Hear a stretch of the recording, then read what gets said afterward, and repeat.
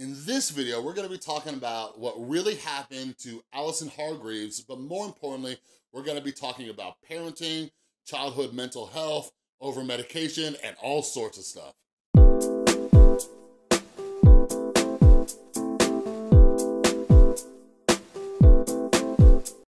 What is up, everybody? This is Chris from the Rewired Soul, where we talk about the problem, but focus on the solution. And if you're new to my channel is all about mental health. And what I like to do sometimes is pull different topics from pop culture like TV, movie shows, and things like that to try to teach you how to improve your mental and emotional well-being.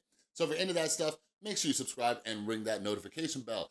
And by the way, can we all give a round of applause to Zach, because Zach is editing my videos while I'm out of town. Yo, what's up, everybody? This is Zach, the editor. Chris is still on his break, but he asked me to edit this video before he went out of town and all that good stuff. I didn't get around to it, but I just reached out to him, asked him if it was okay to still post it. He said, go ahead. Also plug my channel while I'm at it. So if you're into TV show reviews, which you probably are if you're watching this episode about the Umbrella Academy, you might want to go check out my channel called Your Everyday Nerd. I do a lot of nerd culture reviews every single day. I'm actually going to be doing an Umbrella Academy review very, very soon. So if you guys want to check that out, that'll be in the description box below. But anyways, back to Chris. Love you, Zach. All right, but I'm at Playlist Live, so follow me on Instagram and Twitter at The Rewired Soul. Get updates. I'm going to be hanging out with a bunch of cool people like Matt, my co-host from the podcast, my buddy Aaron. I'm going to be seeing Illymation, Carly Steele, bunch of other people who I love hanging out with. So follow me over on Instagram and Twitter. But yeah, we're gonna be talking about the Umbrella Academy. We're gonna specifically be talking about Allison Hargeeves in this character breakdown. So there will be some spoilers. So if you have not seen the Umbrella Academy on Netflix yet, and you plan on watching it, turn this video off, come back later after you finish it, all right? Cool. All right, so anyways, Allison Hargeeves, she is one of the children. Well, she grows up into an adult, and her superpower is that she tells people a rumor, right? But when she tells people a rumor, like, it controls their mind, right? So she can stop bank robbers and all sorts of things. Well, anyways, as the kids grow older, they end up leaving the house and all sorts of things. And I think one of the important things to realize about Allison as a parent, and just like in real life context, like when we are messed up kids or have messed up parenting, we do messed up things as adults, right? Because our parents may justify, you know, what they were doing or whatever, and then that gets implanted in our heads. So when we get older and we become parents of our own, like we start thinking that, okay, well, this is fine. Like, you know, in Allison's situation, she could be like, oh, well, at least it's not what my dad did. Now, what Allison opens up about and why she doesn't use her powers anymore is because she started using it on her own child, okay? She started using her powers that she was using in the Umbrella Academy on her kid to get her kid to behave, you know, do what she wanted her to do and all these other things.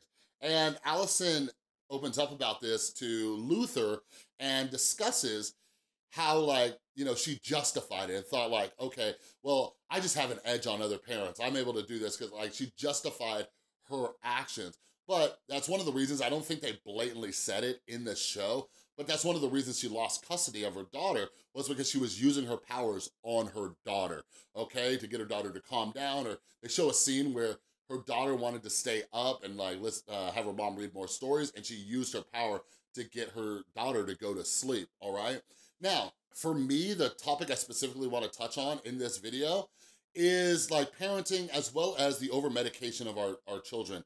That's kind of the correlation that, or the relationship I saw with this and the real world.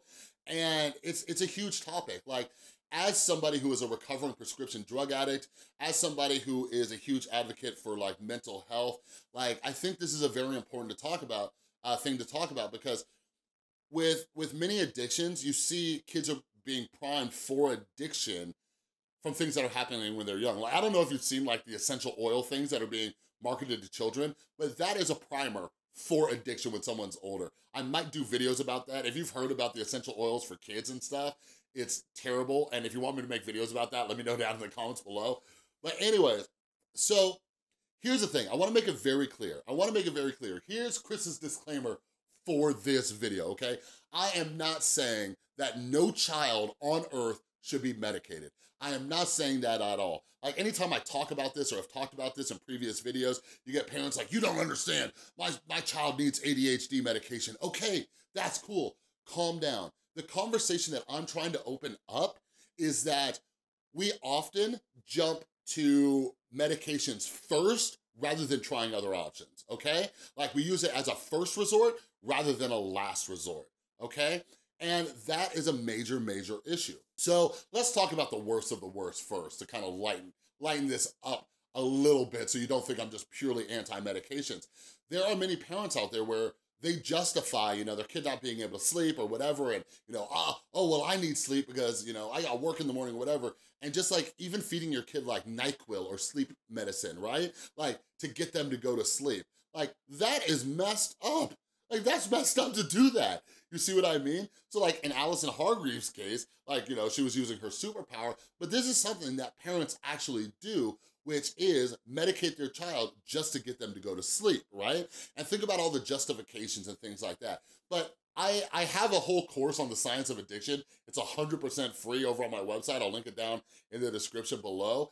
But like, go check it out. Like it explains how addiction actually develops, and making your child dependent to a substance to go to sleep is a way to start that, right? Like I can tell you as a recovering drug addict, one of my biggest justifications for getting high or drunk was just so I can sleep. So if you imagine doing that with a child when they're in their learning phases, like this is a major issue because they start to believe that this is something that's going to solve all of their sleep issues for the rest of their life. You know, there are children who get hooked on melatonin because it's not about the physical dependence, it's about the psychological dependence. So even if a child is taking melatonin every single night to sleep, let's say you run out of melatonin, right? They're going to flip their wig because they are dependent on that action in order to go to sleep, right? Even if it's just a placebo effect, okay?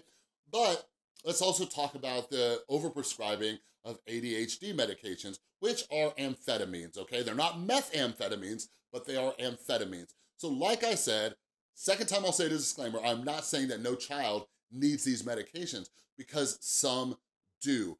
But part of being a child, you know, or even children are, you know, showing these symptoms because of other issues like lack of attention at home, so they're acting out of school and all these other things. A lot of parents and doctors quickly jump to ADHD medications, right? They get kids on these amphetamines, which can be highly abused, highly addictive, right? They just throw them at these kids to get them to behave.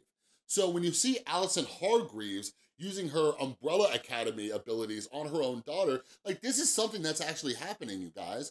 Like this is something that the world is dealing with where parents are trying to medicate their children in order to behave. And they're justifying it by like, oh, well, why would they make this medication if it wasn't to make my child behave? No, those medications are for a mental illness, all right? In the realm of ADHD, I love How to ADHD. Haley's Comment, she's a smaller channel who did a guest video for me last time I was out of town. Check out her video because she chooses not to be on medications. Now, some people do need to be on medications, but other people are worried about, you know, becoming addicted to these things. Like me, for example, if I ever got diagnosed with ADHD, I'd have to research all other options because me taking amphetamines will light my addiction right back up because of the way that it affects the brain.